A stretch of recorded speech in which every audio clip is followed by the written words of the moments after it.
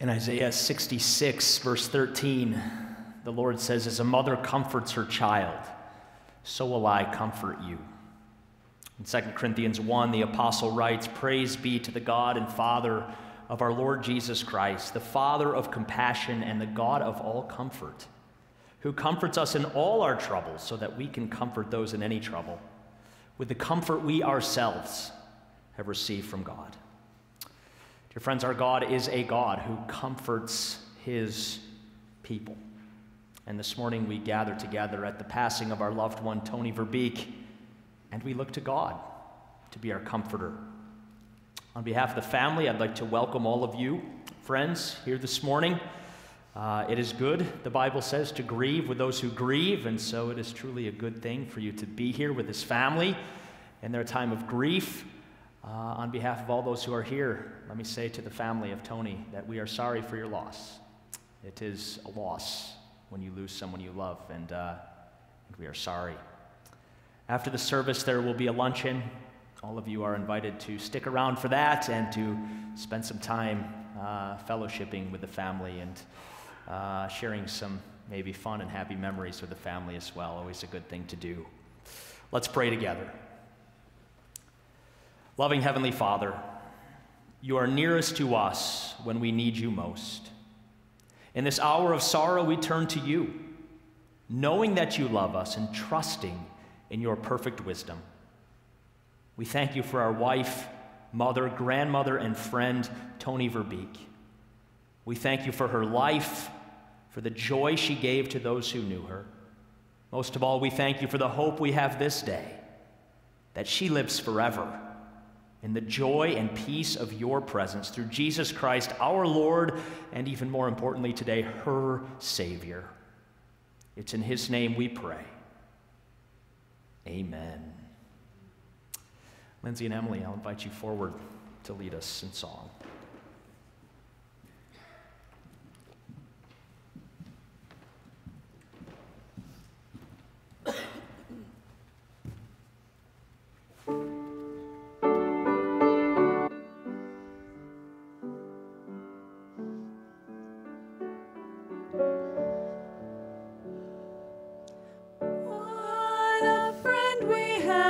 Jesus, all our sins and griefs to bear. What a privilege to carry everything to God in prayer. Oh, what peace we often forfeit. Oh, what needless pain we bear. Oh, because we do not carry everything to God in prayer. Have we trials and temptations? Is there trouble anywhere? We should never be discouraged. Take it to the Lord in prayer. Can we find a friend so faithful who will all our sorrows share? Jesus knows our every weakness. Take it to the Lord in prayer. Are we weak and heavy laden? Comfort with a load of care. Precious Savior, still our refuge. Take it to the Lord in prayer. Do thy friends despise, forsake thee? Take it to the Lord in prayer. In his arms he'll take and shield thee. Thou wilt find a there.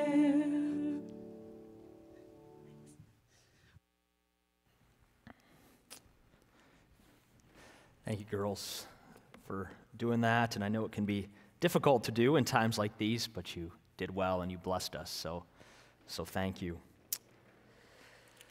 In Psalm 24, we read what I like to call the bad news of our situation as sinners. This is what we read in Psalm 24. Who shall ascend the hill of the Lord? And who shall stand in his holy place? The answer is he who has clean hands and a pure heart, who does not lift up his soul to what is false and does not swear deceitfully. He will receive blessing from the Lord and righteousness from the God of his salvation. Right? If you think deeply about what's said there, that is bad news for us, right? Who can ascend the hill of the Lord? Who can stand in his holy place? He who has clean hands and a pure heart. Truth is, that's not me. That's not any of us, is it? We don't meet the requirement of ascending the hill of the Lord and of standing in God's holy presence.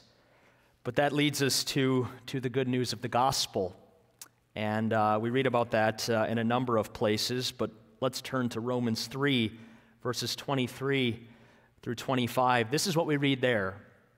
For all have sinned and fall short of the glory of God. And certainly Psalm 24 says the same thing, only in a slightly different way. But yes, it's true. All have sinned and fall short of the glory of God. Here's the good news.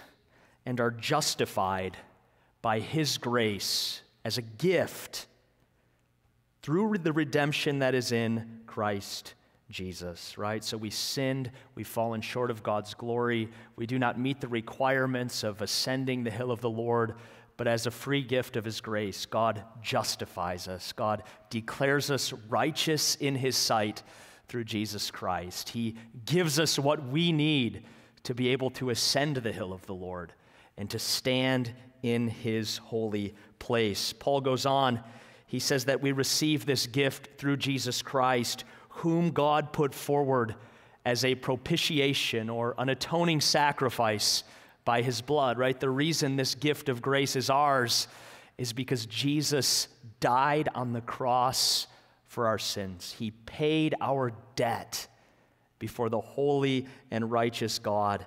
And then Paul writes this is to be received by faith. And the good news of the gospel is that if we put our faith in Jesus, we are declared righteous in God's sight, and we can ascend the hill of the Lord. We can stand in his holy place, not because of who we are, but because of who Jesus is as our Savior. And that leads us to the application of this gospel, which is set forth in Romans 10:9. The application is this: if you confess with your mouth that Jesus is Lord and believe in your heart that God raised him from the dead, you will be saved. Toni did that, and that's why we gather together with hope this day. But that's what we're to do. That's the application of the gospel. God has provided Jesus as a sacrifice of atonement for our sins, that in Jesus we might be justified in God's sight. How do we receive that gift? If you confess with your mouth that Jesus is Lord, believe in your heart that God raised him from the dead, you will be saved. Of course, we not only have the application of the gospel, it's good for us to hear as well this morning the great hope of the gospel. What does that salvation look like that we'll receive in and through Jesus? Well, Paul describes it this way in 1 Thessalonians 4. But we do not want you to be uninformed, brothers, about those who are asleep. And when Paul talks about those who are asleep, he's talking about those who've died. He says, we do not want you to be uninformed about those who are asleep, that you may not grieve as others do who have no hope.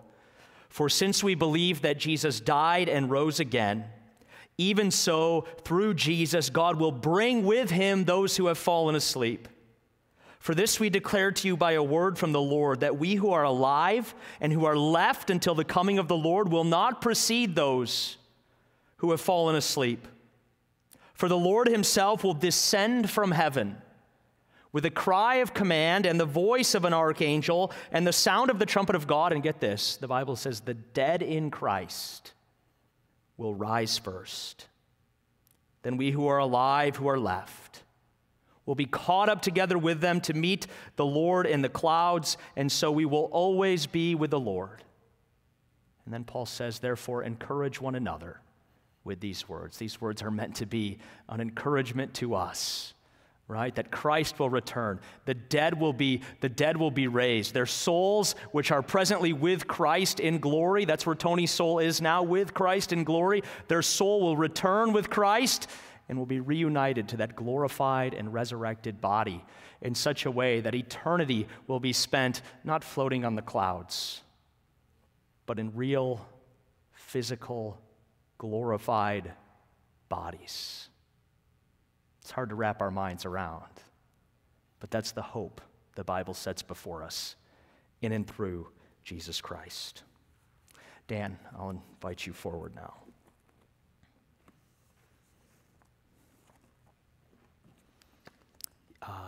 Either one's fine, but why don't you use this one actually up here? It might be better for the camera so they can see you.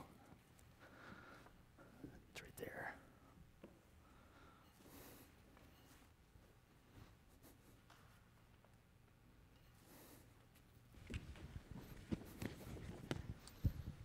My name's Dan.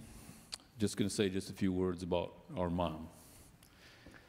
By our mom, meaning the mother of Carrie, Danny, Vicky, and Shelley.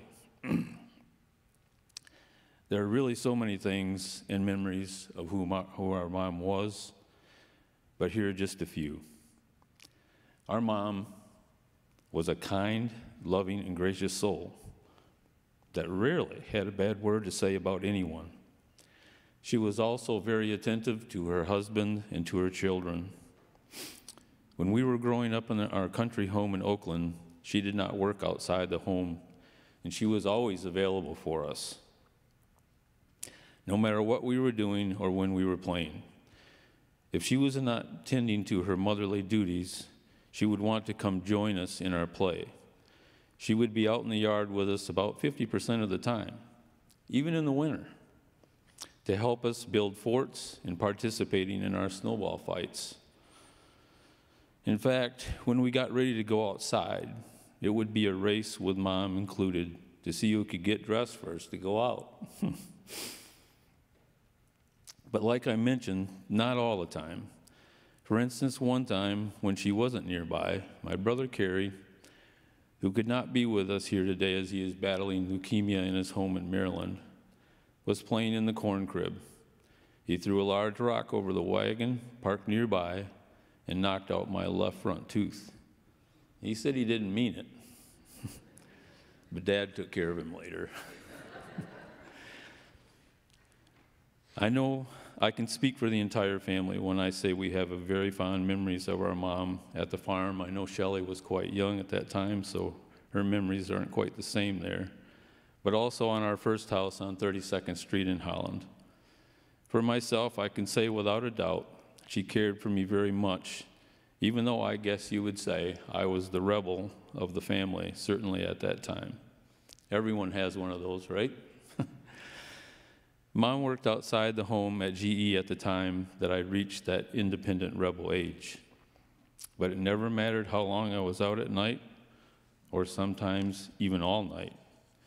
Even when she found me sleeping next to our little dog Peppy at 6 a.m. in the morning, when she would tap me on the shoulder and say, you might want to go downstairs, get some sleep, honey.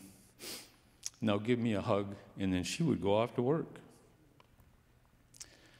Not a bad word there at all.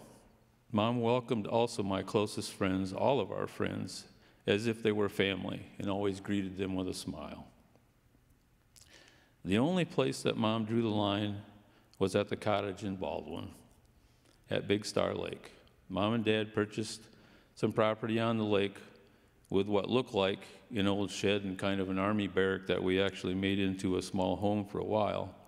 But then several years later, the shack was converted into a garage, and they built a log home on the property big enough to house the whole family. That was the plan, a place we could all be together, children and grandchildren. But in that new home, Mom drew the line in the sand. There was no gray area in her expectations of this new lake house. No pets were ever allowed, and you never entered the home without cleaning all the sand off your feet from the beach. But we spent many summers up there enjoying the lake and just being together as a family. We tubed behind our boats, spent hours with our families playing in the lake, and evenings around campfires. And if you wanted, we would even teach you how to ski, even slalom ski. Some of the grandchildren would try on the beginner board that my dad made when we were children.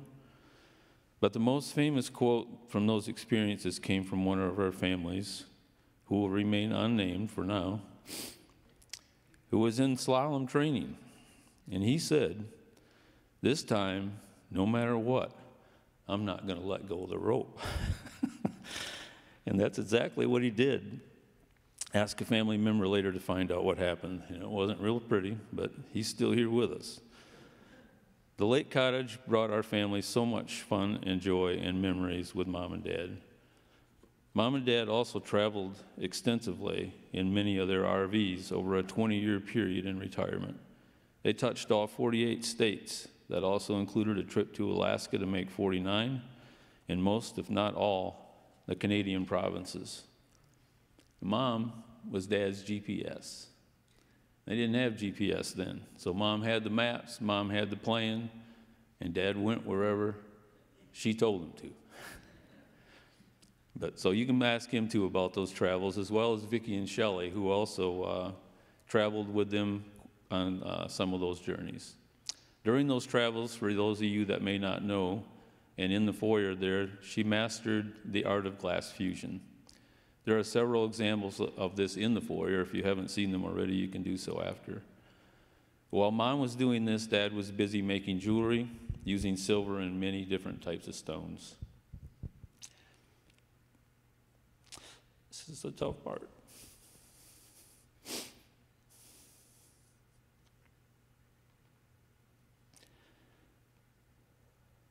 I will finish up to say the most important lessons we learned from our mother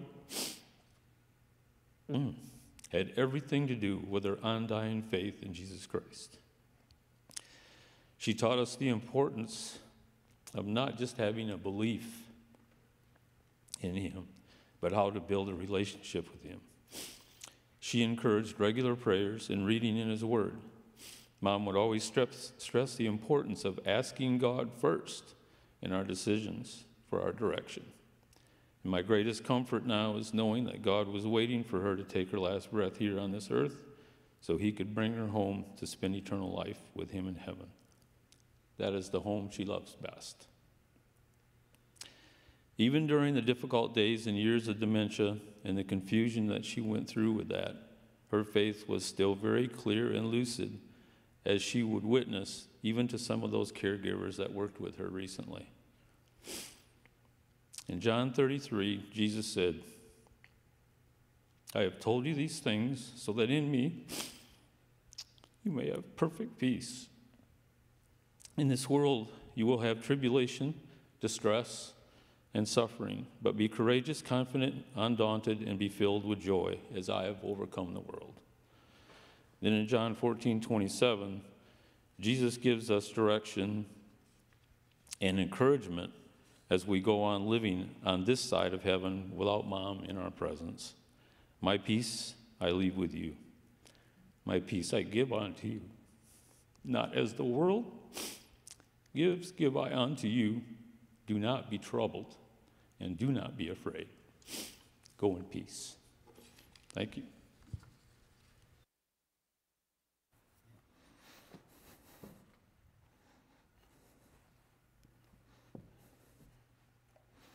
Thank you. God bless.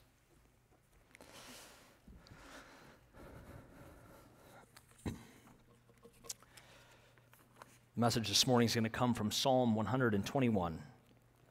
Psalm 121. I'll read it for you now. I lift up my eyes to the hills.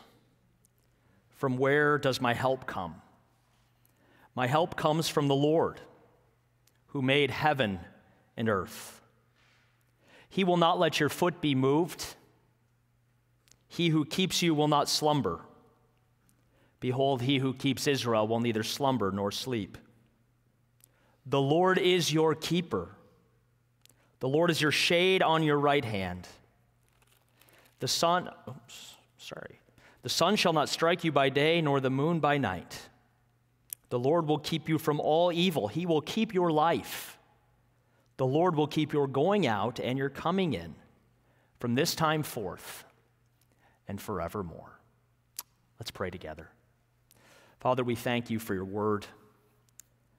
And Lord, your word is of much benefit to us. Lord, your word rebukes us. Your word corrects us. Your word converts us. Your word, it comforts us. And this morning, Lord, we ask that you would do all of these things, and we do especially pray that by your word you would comfort us in our sorrow and sadness and fill us again with the hope that we have in Jesus. It's in his name we pray. Amen.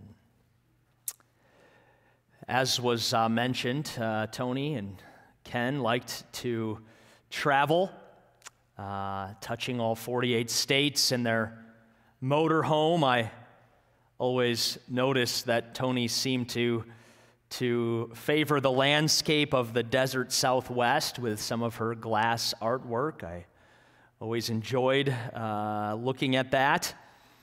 But she liked to travel, and it makes sense then that her and Ken would appreciate Psalm 121, because Psalm 121 is a traveler's psalm. Psalm 121 is part of a series of psalms which begin at Psalm 120 and stretch through Psalm 134. And all of these psalms are given the title, A Song of Ascents. And the significance of these psalms is that they were sung by the Israelites as they traveled to Jerusalem for one of the 3 annual feasts: the Feast of Passover, the Feast of Weeks, and the Feast of Tabernacles. Okay, at least once every year, every Jewish male was required to travel to Jerusalem to partake of one of these annual feasts. And these are the psalms that the travelers would have sung as they made their way to Jerusalem for one of those feasts. Now, the reason they're called songs of ascent is because Jerusalem is higher in elevation than the surrounding areas, and so when people went to Jerusalem, they would literally ascend. They would go up to Jerusalem, and so that's why these are called songs of ascent. But the main point of Psalm 121 is stated plainly at the very center of the psalm. The Lord is your keeper. The Lord is your keeper. That's the point of Psalm 121. The word keep or keeper appears 6 times in this psalm. The word itself means to watch over, to care for, to protect, to help. We might think of a shepherd keeping his flock, right? That means the shepherd watches over his flock. He cares for the flock. He protects the flock. That's what we're being told here when the psalmist says, the Lord is your keeper. He means the Lord watches over you. The Lord helps you. The Lord protects you. The Lord keeps you in his hand. And this is a truth that Toni knew well. And I won't just say that. I think I can actually prove that to you in light of one of Toni's favorite stories. She had a favorite story that she liked to share with others as a means of telling them about God's love and of testifying to her own trust in God. The story was one that she read in the banner and the banner is the denominational magazine of the Christian Reformed Church, which is what we are part of. From 1968 to 2008, the most popular column in the banner was a column written by the Reverend Jacob Eppinga called Of Cabbages and Kings. Toni enjoyed this column, and she was especially moved by one particular article in this column. If you've been around the Christian Reformed Church for some time, there's a good bet you're familiar with this one particular article written by Reverend Eppinga. It's called The Blue Marble. I'm going to read it for you now, so just sit back a moment and listen, and then we'll get back to Psalm 121. A man stopped me the other day in a mall. He put his hand in his pocket and he pulled out a blue marble. I put my hand in my pocket and pulled out a blue marble. We looked at our marbles, compared them, laughed, and went our separate ways. A bystander observing two grown men showing each other their marbles might understandably have wondered whether those two men had lost their marbles. The story of the blue marble began a long time ago. One of the astronauts on the moon took a picture of planet Earth. Today, that picture is well known. It appears frequently in magazines and books on billboards. I have it hanging in my study in an 8x12 frame. The first time I saw the picture, I was struck by its beauty. The Earth appears as a blue ball with swirls of white and a few light touches of pink. The blue planet. Time magazine came out with a full-page reproduction of that photograph soon after it was taken. That's the one I tore out, framed, and hung on my study wall. I contemplate it often. Sometimes when I look at it, I get lost in thought. I think of the one who made it and also of the ones who spoiled it. I am filled with the wonder of it and awed by the sin on it. How incredible that the blue planet stays its course in trackless space. Does God see me as I walk on it? Is he really acquainted with my lying down, as Psalm 139 says? Once, as I studied this picture, I remembered that I had a marble somewhere that looked like it. Having been a regional marble champion once upon a time, I still had an assortment of leftovers from my marbling days. One of them, old Bluey, a bit nicked and chipped, bore an amazing resemblance to the picture on the wall. I put it in my pocket. A few weeks later, while casting about for an idea for a children's message for the coming Sunday, my fingers, playing with the blue marble, gave me an idea. It worked out pretty well. The children came forward and I showed them my blue marble. I told them about the picture of planet Earth and how my blue marble reminded me of it. I said that God holds the world in his hands just like I hold the blue marble in my hands. I said that sometimes I forget about my blue marble, but God never forgets the world. I said that sometimes I lose or misplace my blue marble, but God never loses or misplaces us. I showed them the chip in my blue marble, pointing out that it wasn't perfect. But I added, this isn't a perfect world either, because of sin. Then we all sang, he's got the whole world in his hands. I told the children to get a blue marble of their own and put it on their dressers in their bedrooms.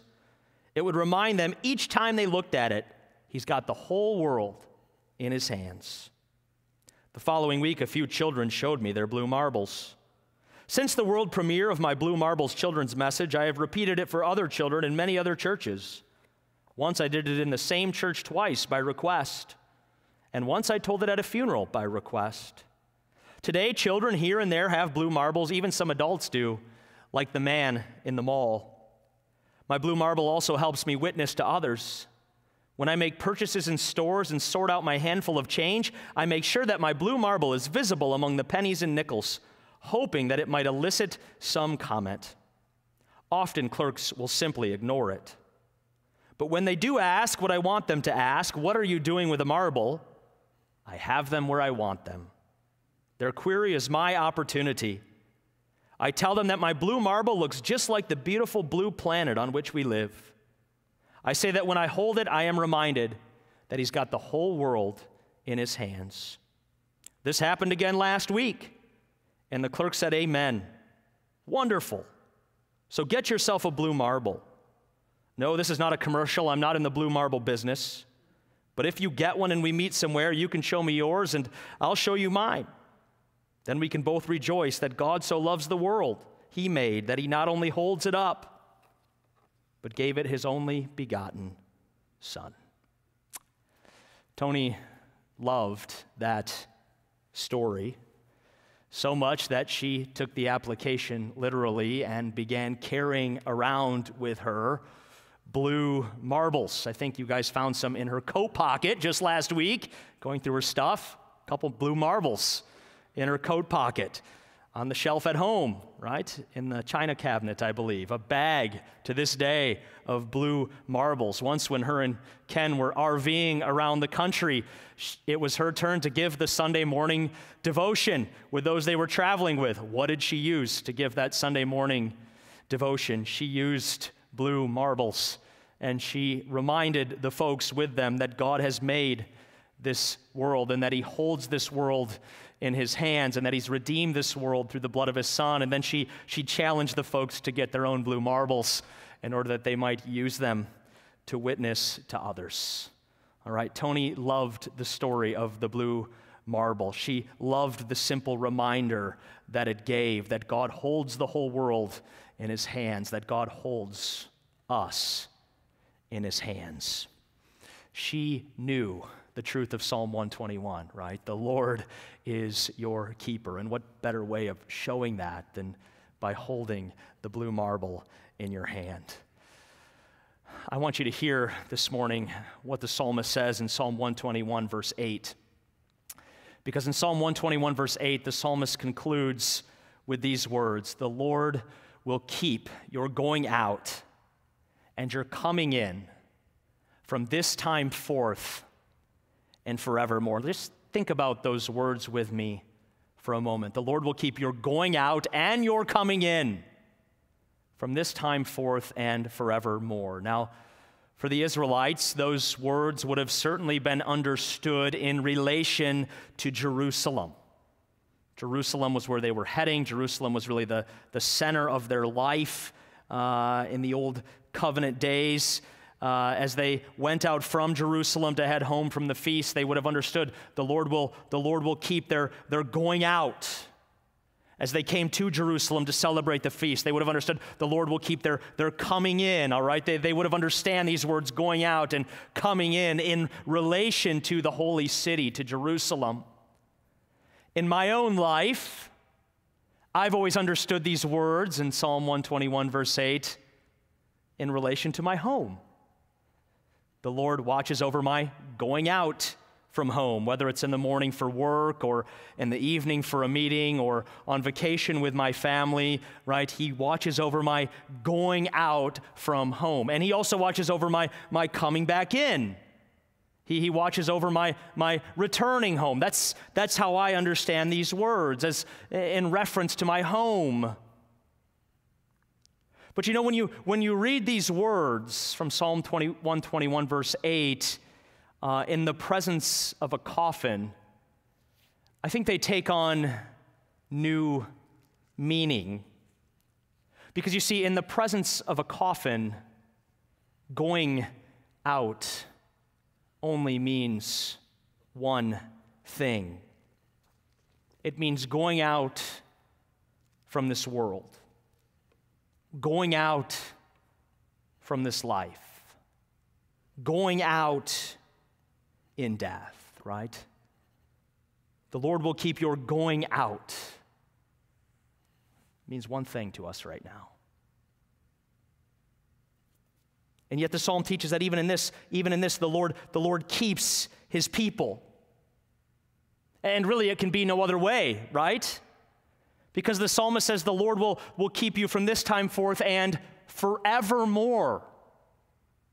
That word forevermore stretches out beyond our earthly existence. It stretches out into eternity.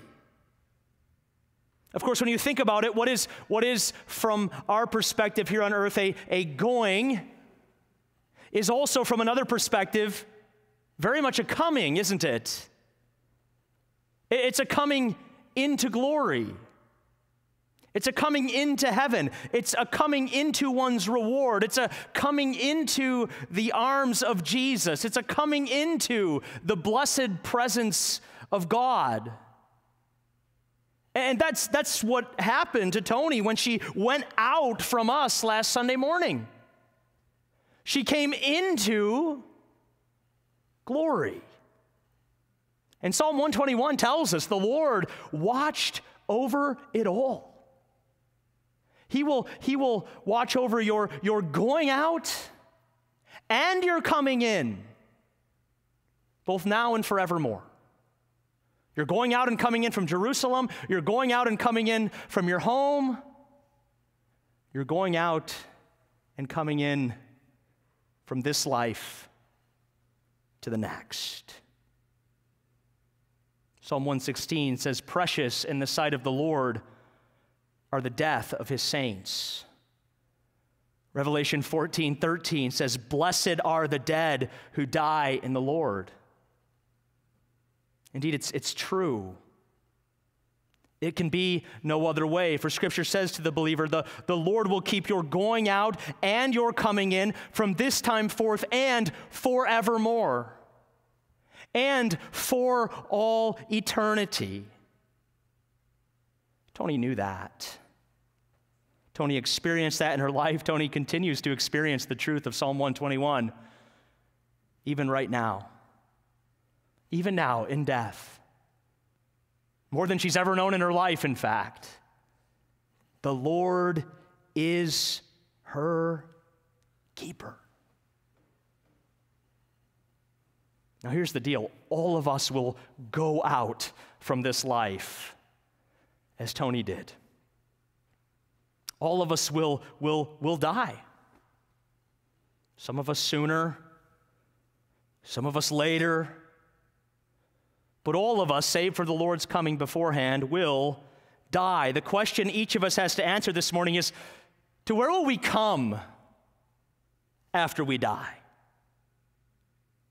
Where will we come after we go from this life? Will we come into glory? Will we come into our heavenly reward? Will we come into the arms of Jesus as Toni did? My hope this morning is that all of us will say, yes, that's where I'm going. That's where I'll come to. But you must know there's only one way for sinners like us to enter glory. And it's through Jesus. I loved to be able to hear, and I just heard a microscopic amount, but I love to be able to hear about Toni this past week. And as I sat with Ken and the kids the other day, they were able to tell me about her. And, here's some of the things I heard. She was a budget keeper. Always knew exactly how much every trip to the store was going to cost. And if she went to the grocery and they rang her up and it was even a few pennies more than what she expected, they were going to hear about it. And they were probably wrong because she had it figured out. She was very protective and caring of her children. She was neat, clean, and organized. House was spotless. She was welcoming and hospitable to whoever came into her life and into her home. And I know she was always that way to me. I've been here a year and a half, met her a year and a half ago. The first time I met her, she was welcoming to me. One of my favorite details is that she made almost every event for her grandkids. And, some of you grandparents might think, well, yeah, that's good. I do the same. But you must understand, many of her grandkids were out of state. She was making every event for grandkids living in New Jersey. She still made it. Now, all of those are qualities we admire. All of those are qualities that made Toni, from our perspective, a good woman. And yet we ought to remember the good news of the gospel. And it's that Toni wasn't saved because of who she was. She was saved because of who her Savior was. Toni had said in her heart, "My help comes from the name of the Lord, the maker of heaven and earth." And in that confession, she was saved. Let me ask you here this morning, have you made that confession? Have you said in your heart, in your soul, my help comes from the name of the Lord, the maker of heaven and earth? Apart from that confession, you remain lost and dead in your sins. Apart from that confession, you will not know the joy and gladness in heaven. It is only as you call on the Lord that you will be saved. And so in the shadow of the coffin, each of us does well to recognize our mortality. Each of us does well to recognize that no matter how much we might not want to think about it, how much we might go through life trying to deny it, we will be called to stand before the Lord and face judgment. Apart from Christ, we have no hope. But in Christ, we will be saved. For the God who holds this world and everything in it in his hand is also the God who loved it so much that he gave his one and only Son, that whoever believes in him will not perish, but have everlasting life. Let's pray. Father in heaven, we give you thanks and praise that you are our keeper. We give you thanks and praise that you are our keeper in life and that you are also our keeper in death. Lord, help us to do what Toni did and to say in our hearts, my help comes from the Lord, the maker of heaven and earth. It's in your name we pray. Amen. Girls are going to come and sing again.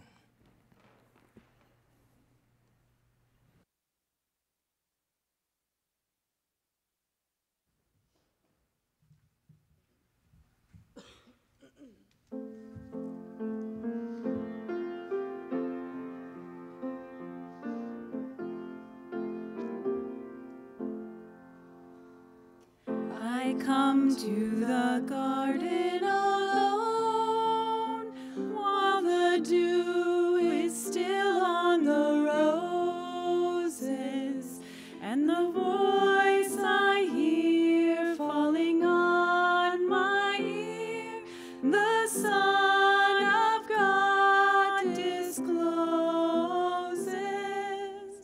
and he walks with me and he talks with me, and he tells me I am his own, and the joy we share as we tarry there, none other has ever known. He speaks, and the sound of his voice is so sweet, the birds hush their singing, and the melody that he gave to me within my heart is ringing, and he walks with me and he talks with me, and he tells me I am his own, and the joy we share as we tarry there, none other has ever known. I'd stay in the garden with him, though the night around me be falling,